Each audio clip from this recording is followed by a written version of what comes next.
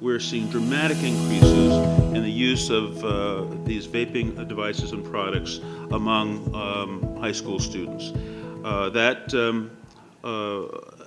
increase is showing that about a quarter of students now are using these devices, and we're seeing that use is actually appearing in the middle school, and even in there are some reports of children in elementary school getting a hold of and using these devices. And this is despite the fact that we have prohibitions on the purchase of nicotine by children, the use of nicotine by children, because we understand that nicotine is a very addictive substance. It, for far too many people, leads to lifelong addiction. Half of the people who get involved with this substance will die from nicotine-related, as a result of a nicotine-related death.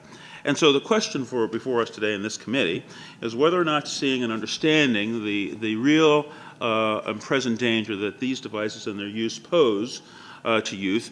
These flavors in particular are designed to attract use. One of the major products, the 75% of the persons who use them are of a young age, and we can either decide to sort of go along with big tobacco and join in, or at least stand by, as they addict another generation of persons to nicotine, an addiction which will kill many of them.